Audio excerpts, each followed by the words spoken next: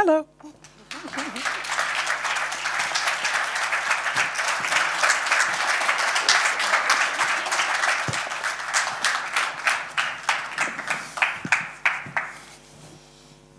Okay, here we are. Can you hear me? Yeah. Well, did you enjoy that journey? Well, so I'm gonna start out just talking a little bit about the sort of contextualizing the geography of where the film takes place. In the southeast of the U.S. in South Carolina, there are islands, which are called sea islands, where Africans were brought into the U.S. And it's in these islands where communities basically were separated from the mainland, and so they were in that way isolated, and so they maintained their African rituals and cultures and created a new language based on the complexity of and the diversity of the Africans that were being brought into the geography. And that's how you get what we call the Geechee Gullah culture. And these communities were isolated up until, what, the early... Until the bridges were built, and that was like in the late 1920s, early 1930s. Yeah, so that gives you, also allows you to see how you can have such a clearly distinct with language and traditions, and in the film you have the aspect when someone comes home and they are greeted by their elders, or how they meet their elders. I mean, all of these kinds of things that you see are really essential aspects of from the culture itself. So, Julie, can you just go into telling us how you got to grips with this culture and provided recognition, or could see that it was something distinctive that you wanted to sort of engage with? Yes. So my father's side of the family, they come from that region. And I was born and raised in New York, but born and raised in the midst of Geechee enclave, Geechee family, relatives, and I knew we were very different by the way the household was run, and by the food we ate. We ate rice every day, 3 times a day, and as I told you the story about, we ate a lot of seafood, and we ate a lot of crabs, and my father would often come home with a big croquet sack full of live crabs, and he would just release them in the kitchen so they could run free, because he was teaching us how to choose the best crabs to eat, and you never want to eat a crab that's slow because it might be dying, and so that's not a fresh crab, so you don't want to even bother to cook them. So little things like that let me know that we were very different. I never wanted any one of my friends from school or from the housing project where I lived to know that we had crabs running around at times, and we just did all, family did all kinds of things that were just very, very non-traditional in a New York City housing project apartment. I learned more about my family's culture when I was in graduate school at UCLA, and I was able to use their research libraries and be able to sit at the feet of scholars who had done a lot of research on the region. And I learned that this was this very peculiar culture came from the fact that they were so isolated and insulated for so many years. And it was to be celebrated, the fact that they had retained so many traits and traditions and the religion from that had come generations before them, because they were the descendants of the African captives who worked the land in that region. Great. And Julie, again, just as part of this journey, it was this discovery, it seems, for both yourself, so connecting those things from your childhood, you know, the slow crab, don't eat that one, to your research with the Work Progress Administration from the New Deal in the 1930s that really opened up these doors to this history that is not known to many Americans. And so I think that's why your film really spoke beyond that subculture of America, because it opened up a side of America that many Americans don't know, right? Right. It was the WPA with the work projects. Work Progress Administration. Yes, the government in the 1930s under FDR hired writers and artists during the Depression to just go into the different remote regions of the United States, into, you know, the Dust Bowl in Oklahoma, and of course to the Sea Islands of the South, and to conduct oral histories. And it was from those oral histories that I was able to pull a lot of information from a primary source, because these were direct interviews with people who were perhaps born into slavery or came over on one of the last boats that you know, full of African captives. So those are very important documents, and I came across them at UCLA. So then, just to kind of add on to that, can you? So we saw the movie brings you into the island at Ebo Landing. Can you talk to us the significance of some of these things, both as you saw it in your research, but also as you saw it through your family? Okay, so Ebo Landing is a site. Ebo Landing is such an important site in the Sea Islands of the South, and the Sea Islands runs all the way from North Carolina down to coastal North Carolina, coastal South Carolina, coastal Georgia, and coastal Florida. And it seems that there are tales of Ebo Landing and the Ebos who refused to live in slavery in every one of those states, those islands. Like, there are hundreds of islands, and every island seems to say, no, Ebo Landing is here, no, it's here, no, it's here. And the reason being is people are so proud, and they hold on to that tradition of that kind of resistance. Now, the story has been told many times. They often say that they walked on top of water and walked all the way back to Africa. Some say that they walked into the water, like I say in here, and drowned. But there are also children's tales that have been written about how they came off the boats and then they flew back to Africa. That's a more gentle version of the Ebo Landing tale. The Ebo Landing tale, I've seen it mentioned in films coming out of Britain, the UK, and on the west coast of Africa, they're familiar with the Ebo Landing tale too. So it's kind of a tale that circles, you know, that kind of circles the world, that there is such a thing as a resistance, that you would rather die and you'd rather take your family down with you and drown than to live in captivity as a slave. Yeah, and I mean, it's a beautiful loop, because the sort of subtitle of the festival is The Black Artlantic, and it's a phrase coined by the sociologist, intellectual Paul Gilroy. And I think it allows us to talk, just like you say, about this triangulation of the idea of Ebo Landing. But once you started creating the story around Daughters of the Dust, looking at the people that you put together on your team, you have a combination of artists, material artists, as well as cinematic artists. And Arthur Jaffa winning the Best Cinematographer Award at Sundance in '91. But you also had as your production designer, Carrie James Marshall.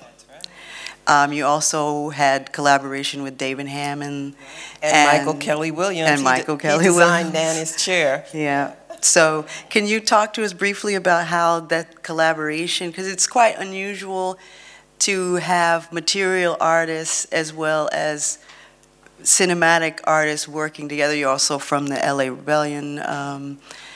Kerry Marshall was still in LA at the time when we first started taking meetings about putting together our team for Daughters of the Dust. And we knew that we wanted to do something very different. We wanted to do something that was very authentic. And as I guess everyone knows already by now, I am a fan of foreign films. You know, American films are like, eh. But I love foreign films. And one of the reasons being is that when I go into a theater and I sit and go on a journey with a foreign film, I really feel like I've been somewhere, I've learned something, I've seen things and heard things that I hadn't expected or hadn't seen before. And so it's an experience. I wanted to do that about African American culture because I felt growing up that what I was seeing on television or whenever I went to the movies, it wasn't really fulfilling to me. It was like, that story is not real. You know, it was the Hollywood version of African American life, and so I wanted to do something that was authentic to the culture, and perhaps so authentic to the culture that it would appear foreign. So, Kerry James Marshall, Michael Kelly Williams, Arthur Jaffa. We just, we sat together, we pulled together all these images from, you know, the Suriname, as far away as the Suriname rainforest and West Africa. What does the indigo processing plant, what do they look like in West Africa? Because we didn't have photographs of what they look like in the United States, and we knew that they were built and cultivated by African captives, so let's just go back to the source and build those, you know, our indigo pits exactly the way they did it in West Africa. And the same thing with making the indigo blocks and all of those kinds of things. We just went back, we took a step away from going with the wind and went to the primary sources. And we created those and when we did that with the music as well. Yeah, that's what. So I kind of freaked out earlier when I saw some of the subtitles saying tribal music, and it was like, tribal? No. John Barnes composed an original score, wonderful score, and we decided to create something called New World Music. And the New World music is comprised of course, sounds of West Africa, but also sounds from Pakistan, sounds from Iran, sounds from Britain. All of these places where, during the Middle Passage, when people were chained in the ships, they would have heard like the musical flutes, maybe a shakuhachi flute that someone was recreating the sound above. And those sounds would have traveled with those African captives and kind of passed down. And I'm not saying that they cultivated sounds from the other, but you know, jazz is something very different and it's something that we created. I wanted to try to create a new sound, not the traditional Hollywood sound where you have a banjo playing or someone playing a harmonica. I wanted a new world sound, and that's what we did. So it's not really tribal music, it's new world. And before we go out to the audience, and speaking and building onto this theme of the sounds and the vibe that's created throughout the film, can you speak to us a little bit about how you recreated the language? Because we all three are Americans, and none of us sound like a peasant. And I couldn't even really wrap my mind around how that really started. What was that process like? Well, since I don't speak Gullah either, but my grandmother spoke a bit of it, and I know when growing up in New York City, people used to always ask me, "Where's your father from? He sounds strange." And it was like, he's from South Carolina. And we get so accustomed to seeing these films out of Hollywood where everyone has this southern drawl. It's like Gone with the Wind has really become the paradigm of what Southern life is, you know, the do-rag tied a certain way and Aunt Jemima style. And that's all of that was created by a production designer or a costumer, or what you see coming out of Hollywood is not real, you know. So, so where was I? Oh yeah, so the Gullah language, yes. So Gullah is English spoken with a West African syntax, and it is comprised of English words, various West African words, and even some Arabic words, and it's specific to that region, and it's a beautiful sound, but I don't know how to speak it. So I hired Ronald Days, who was born and raised there, and Vertamae Smart Grosvenor, who was also born and raised there, to translate my screenplay phonetically into Gullah. That had a lot of people disturbed in the United States when they first saw this movie, because they were saying, well, why would you do something like that? And it was like, well, why not? Because I listen to wonderful films that I see Irish-American accents, Chinese-American accents, Italian-American accents, and you know, sometimes you don't get the full sentence, you don't get it, but you get it eventually. And so I said, why do we always have to have a Southern drawl when that's not the way it sounds? That's not true, that's not real. I wanted something authentic, and so therefore, it's in Gullah. But you guys had it easy because you had subtitles, but a lot of Americans were like, I can't get it, you know.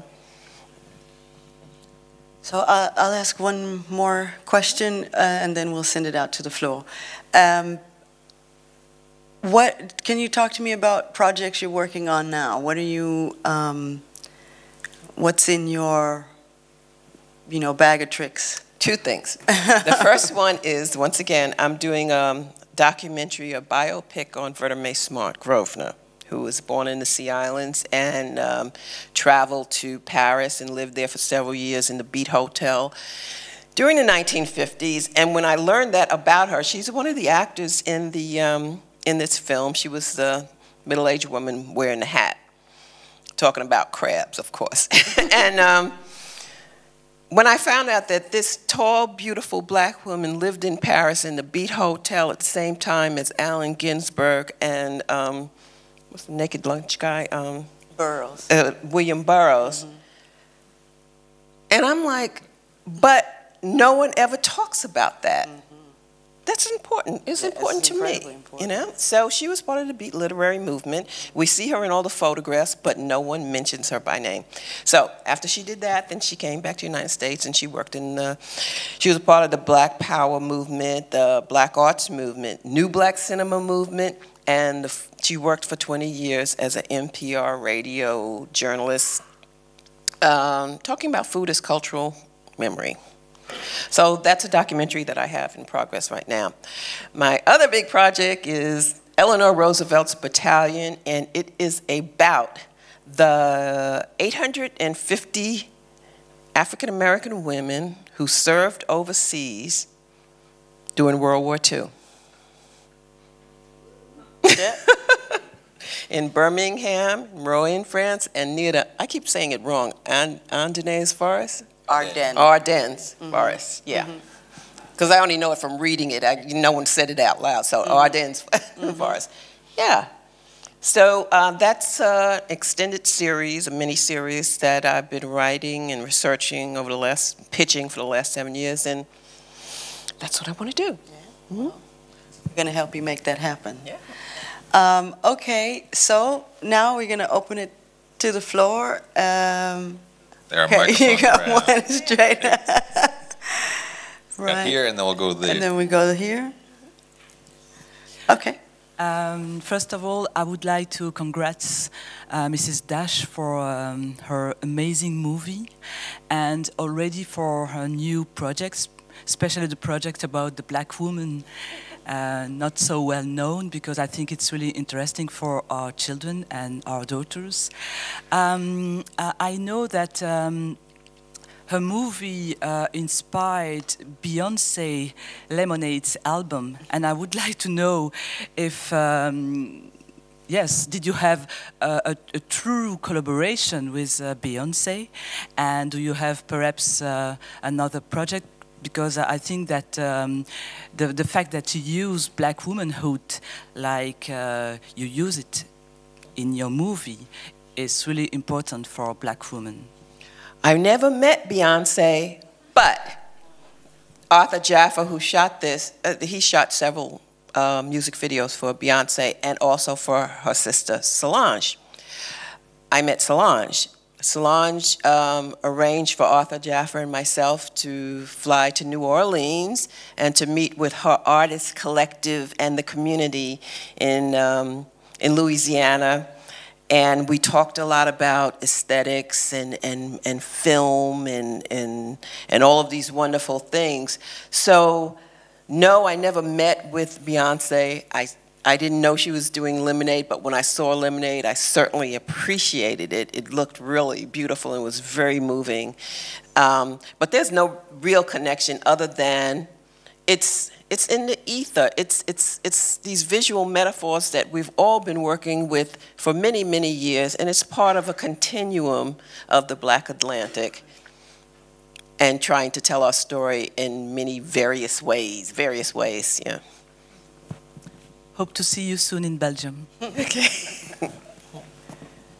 Hi, so I'm Eric. Thank you so much again for the movie, and all I could think throughout this whole thing was how beautiful my sisters are, how much I love them. So yeah, I love black women. And I was wondering, because I have two questions. No, first of all, I would just love all of you all, please applaud my beautiful sister Lise here for making this possible. Thank you, Lise.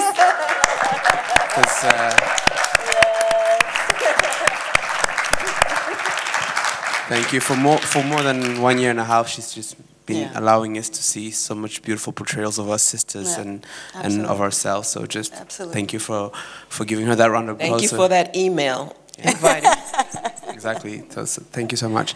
So my first question is, because all this cinematography awards that you won for this, I know, because when I see today shows like Insecure, where Issa Rae and Yvonne Audrey's beautiful skin is just highlighted. It's beautiful. It's beautiful. And you worked on Queen Sugar, where you can see Rutina Weasley and Kofi Siriboy's beautiful skin being. It's like that's all I can think when I watch that series. Like their skin is so beautifully highlighted and beautifully shot. And so when I was seeing that movie as well, I was like, this is 1991, and for all we actually shot it in 1989. Yeah, and all these years we've seen black skin beautiful, like not being really well made up for movies, and not being well shot and everything.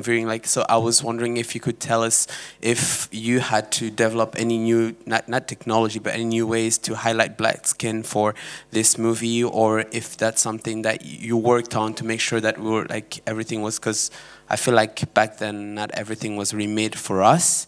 So if you could maybe tell us about that. And my second question is also about... Can I answer the first one? Yeah. So I don't forget them. Yes. I grew up always wondering why black skin in feature films was looking green or blue. I found it very disturbing because my relatives don't look green or blue. So when I became a filmmaker, that was a major concern of mine. So I immediately went into testing film stocks, and learned that, you know, at the time that the Kodak film read shadow areas as green or blue, and so therefore it was reading us as a shadow, so therefore we were green or blue. So I started using other film stocks. I shot a lot on Fujifilm, because Fujifilm tended to go toward the brown when it was reading shadows, and so I like that. For Daughters of the Dust, we use Agfa Givert film because it had a lot of orangey undertones in it. And that was 35 millimeter Agfa Givert negative, which they don't make anymore and we don't use anymore because now we're shooting digital. But Arthur Jaffa and I, we experimented a lot, and he also we did not use any artificial lights for several reasons. One, because we could not bring them into the region because it was a protected region on these beaches, and you couldn't bring anything that had 4 wheels. It could only be 3 wheels. So it's like, yeah, well, we had to carry our equipment in every day. We shot on various islands, not just one. It was like 5 different islands. So Arthur Jafer created these handheld reflectors that we used, you know, warm tones and cool tones that he would use right off the frame. Outside of the frame, we would reflect into the faces of the talent. So that's why their skin looks so beautiful. Of course, we only shot during daylight because that's all we had. You know, we never shot high noon, but we never shot between 11:30 in the morning and 1:30 in the afternoon. Now, a normal Hollywood film, they would not have that because you have to shoot, shoot, shoot, shoot, shoot. You can't waste time. But we know the overhead makes an ugly image and the shadows go in the wrong place. We wanted side lighting, so we shot early in the morning and we shot in the afternoon. Just because we were so concerned with how it looked on black skin tones. It was very difficult to shoot in the open air on white sand with white dresses and dark skin. So yeah, of course, yes, we studied Lawrence of Arabia, what they did out there in that desert. We studied, it was a lot of work went into creating the look that we have. It wasn't just haphazard, we weren't lucky and by chance. We had 2 cameras and, you know, there was a lot of humidity out there and the cameras kept breaking down and all kinds of things. So it was a difficult shoot, to say the least. But we got it done, and I'm pleased with it. And yes, we spent a lot of time on choosing the right film stocks. Second question. Yeah, so thank you, because when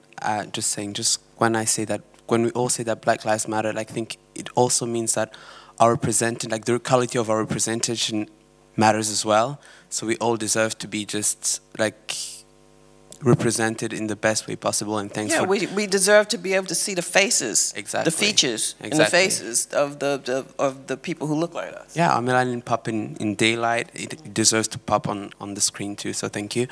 My second question was, so that's maybe because I heard that a lot of people were kind of in America, black people were distancing themselves from the people who come from those islands because there was a difference. That's what I heard from you actually on Thursday, and also it's also about all these new genetic tests that people are doing in America to know where they came from in Africa and everything. So I just wanted, if you could tell me, anyone from America really could maybe just tell me about how our brothers and sisters over there are really reconnecting to wherever they came from, whether it's from the islands or all the way back from Africa, and how all of this is going and how they're approaching this journey of knowing where they come from and how they're reconnecting to all of that.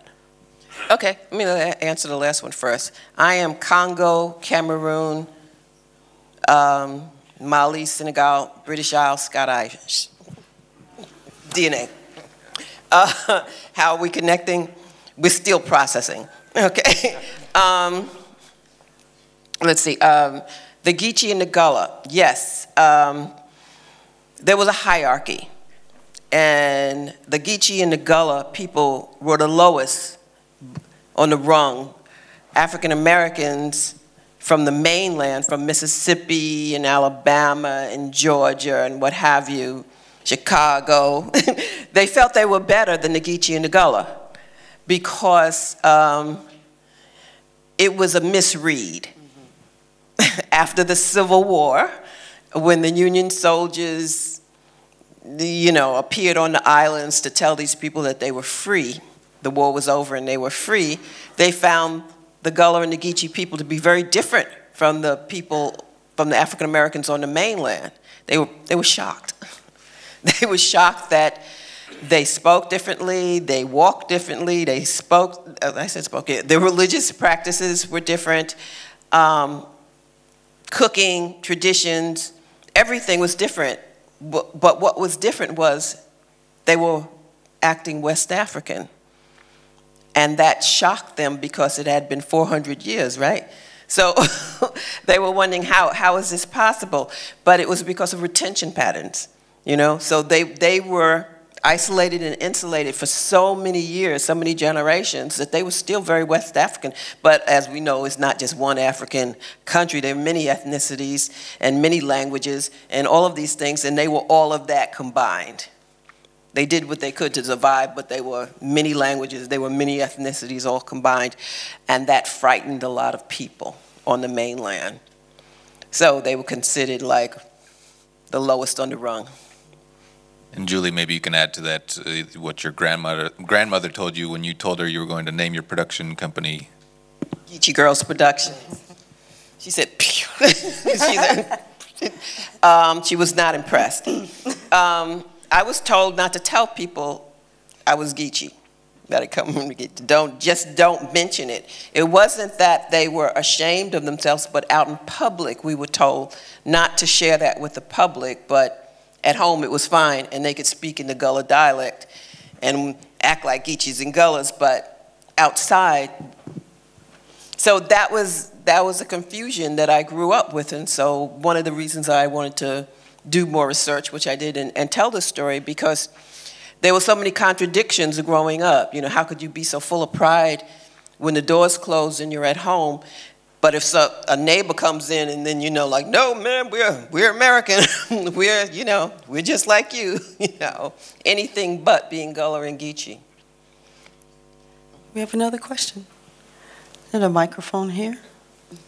Yeah. Thank you. Mm-hmm. I'm Modine Tambwe. I want to go on a touchy question, I find. It's always a touchy question. Making a film means having finance. And how do you cope with having finance to do what you want? I'm asking this because looking back, I'm from Congo, so I have a new sisters there. Wanting to make films on experience of the diaspora and also films that relate lives with when colonialism was on is quite touchy and difficult unless you respond to certain patterns. When it comes to subsidies for films, you're allowed, you get the subsidies if you come up with stories that has certain patterns and serve of a certain content or image that is wanted to be promoted.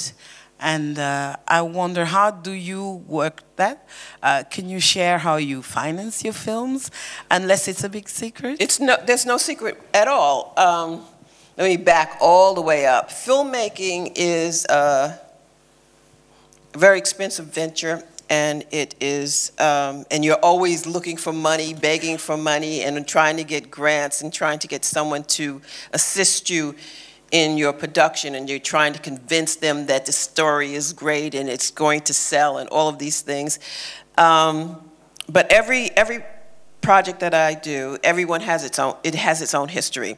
This particular film took 15 years for me not to shoot it. It took me 23 days to shoot it, but it took 15 years to raise the money. Other films, maybe not so much, much time. The film that I'm talking about that I'm trying to do with the Eleanor Roosevelt's Battalion, it's been 7 years since I first started trying to raise money. I'll get a call to do a television commercial. You just fly there, prep it, and do it, get paid. Coca-Cola. Mm-hmm. Music videos, they're fast. I've done several television movies. You prep them 6 weeks and you shoot it. So this was a passion project. This was a project of my own. This was a project that no one was telling me I have to include this or take something out or go in a certain direction or put a logo up, you know, have Nana holding a Coca-Cola can. So it took a longer time to finance. I'm not suggesting that you should go try to take 15 years to get something financed yourself, but what I would suggest to you is to go ahead and write what you intend to do, produce your own screenplay, and then go about crowdfunding, shooting on the weekends like my friend Charles Burnett used to do. He used to, like, for 6 months, he shot on the weekends with friends and family and associates. Join workshops or go to school and work with like-minded people who will do barter services for them. You make sandwiches for their film, they do camera work on your film. If you have to do it that way. But don't wait. Don't wait for someone to give you the money that you need to get started. Just get started. And it's like that.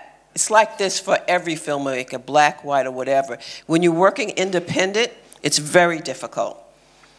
It's risky, high venture capitalist stuff. And then there's the thing of gender. There it is. They seem to trust men with a camera more than a woman with a camera. But then now you could always tell them of the Patty Jenkins success with Wonder Woman.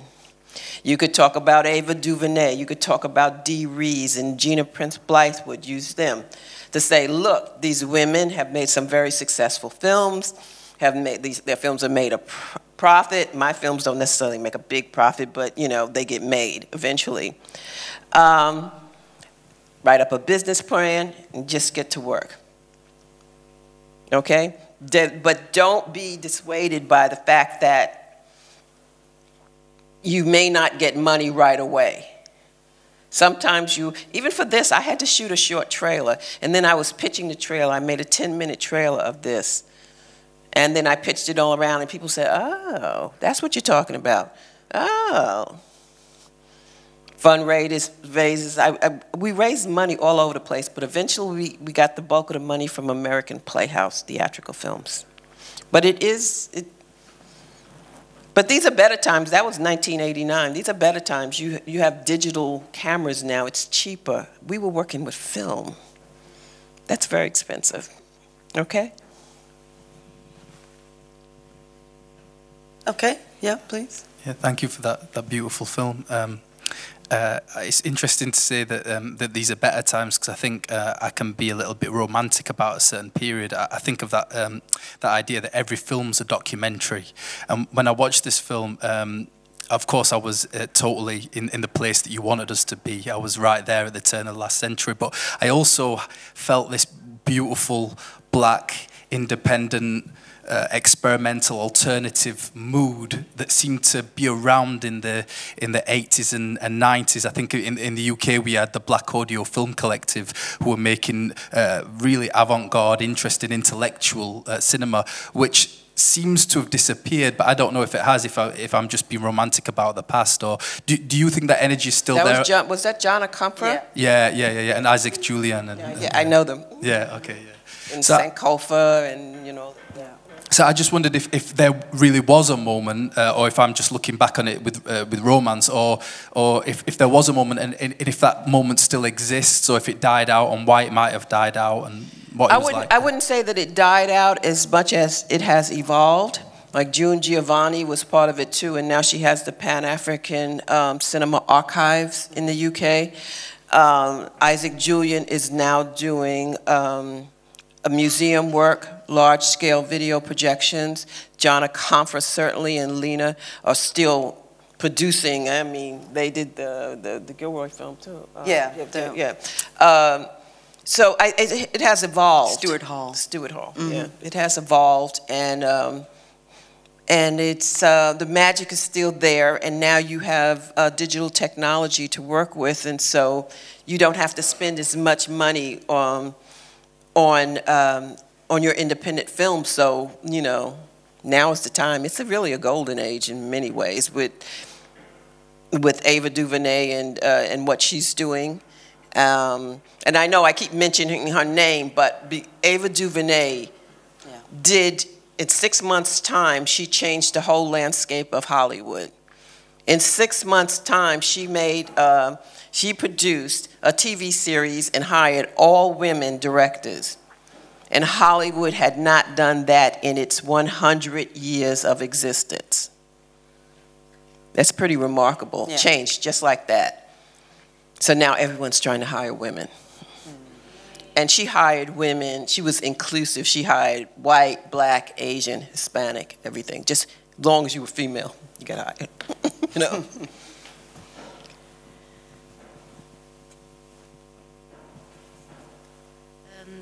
My question is, first of all, assuming that there's a momentum in this film among the U.S. audience, considering the context. You may correct me if it's wrong or not. I assume that it's gaining a lot of visibility once more. Under this assumption, would be interesting to have your benchmark on the impression of people now versus 25 years ago when it was 27, yes. Especially those who don't have an African heritage. Well, this is a whole new generation. I think a lot of people here probably were not born in 1989 when we were shooting. So it's a whole new generation. This film has been taught in colleges and universities all over the world for the last 27 years. It's also considered a national treasure. Yeah, the Library of Congress placed it in the National Film Registry in 2004. So, and just last year, the New York Film Critics gave it a special award for having been made. So, so don't be afraid of doing independent work. You know, it takes a long time to get recognition, but you will get recognition for your independent work. I think in terms of people watching it who are not of African American descent, I think what it does is hopefully inspires you to say, well, she did this film and it's non-linear, it's in the Gullah dialect, it's about an obscure culture in the Sea Islands of the South, and it has been in distribution for 27 years without stopping. So, hey, make your films, tell your stories, share your voices. People will listen, people will come to see it, and people will appreciate you. So I think that's what it does, hopefully, continues to. Okay, I think, do we have, we'll take one last question. One last question? Okay. Hi, Julie. Well, thank you for the film and thank you for your presence and collaboration with the festival. It was fundamental. Just to continue the topic of, you know, people that were not born in that period, and the film has been, it's so actual right now. I mean, it's the topics are always actual. They will never change. From your point of view, would you change something in it, or if you have the chance, would you make it in the same way? Oh, that's such a good question. and the second one. That's me 27 years ago. So I wouldn't touch it now. It's just like, think of an artist who paints a picture. It's done. You have to walk away from it. You can't come every year and say, add a little thing. I cut this out. Of course, it would be different. I'm a different person. I have a grown daughter now. So, you know, hopefully I keep growing and evolving and learning and changing and expanding, not just my weight, but expanding mentally, you know. So,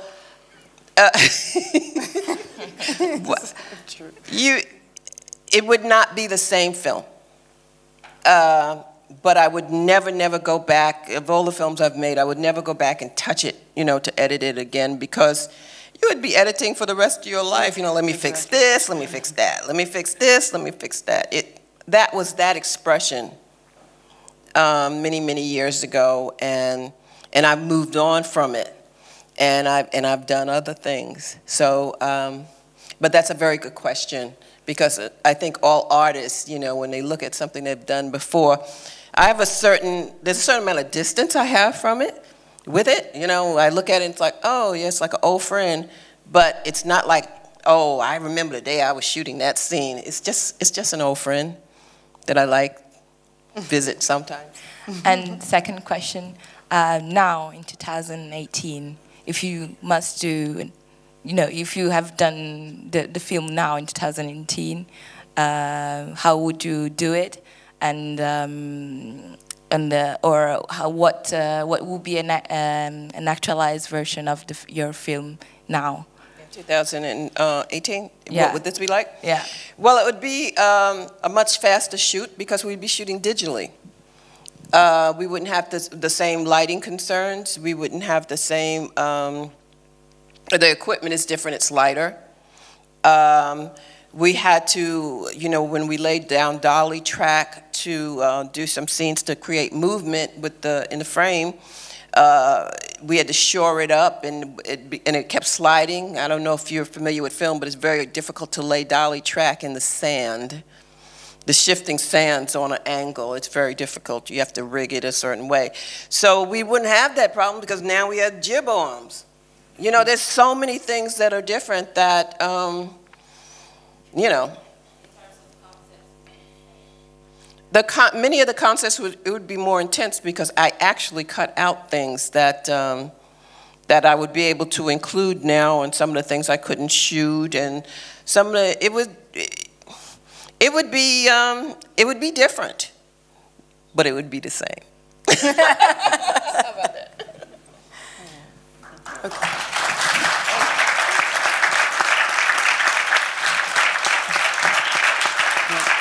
Thank you, Julie, for being with us this evening and being so so honest and clear and joyful. Yeah. I just want to thank Afropolitan Festival for this opportunity and for bringing Julie here to see this piece of work, which is just magical. And I think it's the, if I can say it like that, this is the first Wakanda. So we go now, but Jameson, I just give you the last word tonight, and thanks for your participation as well. Sure. Absolutely. So I just want to take a moment to thank you, Lise, at Recognition, the yes, team at BOZAR. Lise, once again, hand clap. It started with an email to us at the embassy as well as an email to Julie, and we couldn't be happier to be part of this. The Chargé spoke on Friday evening at the debate, and it's just been a great opportunity for us to share our piece in this Black Atlantic element. It means so much to have Julie Dash here, to have Damon Davis here, and it wouldn't be possible without local partners. So thank you to the audience as well for dedicating your Sunday evening. I was excited to have Julie Dash here. I've watched the movie, I think, 4 times in the past week alone, and you know, watched it with my kids and brought this to them as well. So I'm glad that we don't have to remake it, or we don't have to make it in 2018, because you opened so many doors in 1991, right? So to add, if I might add to your question, I feel like another layer to that is, where would we be if that door hadn't been opened by Julie Dash's film, exactly. Right? And so thank you to everyone, and we look forward to working with you down the road. Okay. Have a good evening. Thank you.